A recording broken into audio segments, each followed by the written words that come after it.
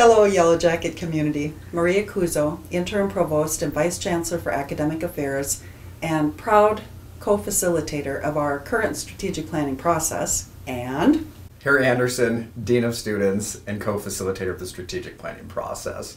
We're here to give you a brief update on the strategic planning process and taking our next steps into the future as well.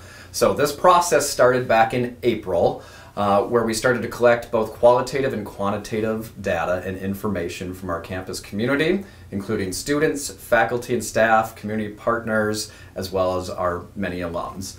There's been great support throughout this process. The Strategic Planning Core team has been working hard to gather and process all of that information.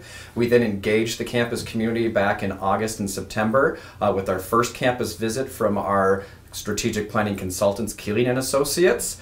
They were able to gather more information and get your direct feedback to be able to then help inform us as a strategic planning core team.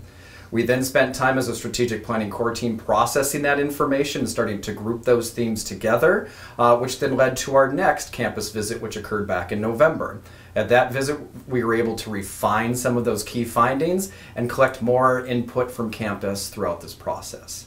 We then utilized the information that was gathered there, along with our quantitative data that we reviewed, and were able to review all of that during a strategic planning retreat that occurred in January, which has now led us to our next steps in the planning process.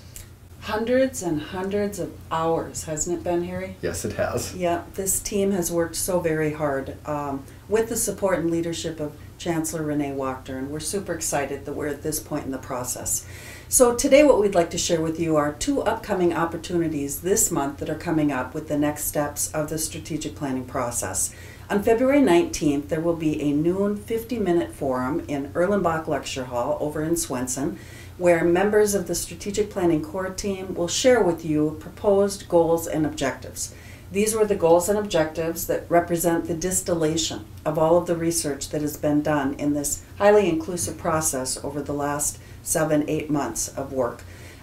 These are being shared with the campus in order to give you a chance to hear them and then take a look at them for a few days, because the second opportunity is coming on February 27th and 28th.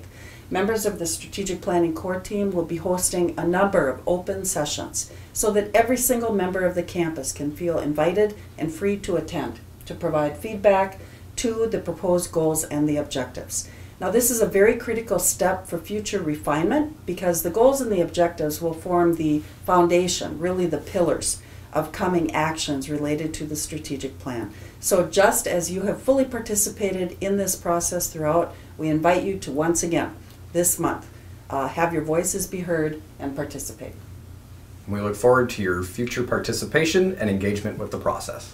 And thank you for everything that you have done to help this process to be inclusive and powerful for UW Superior's future. Have a great day.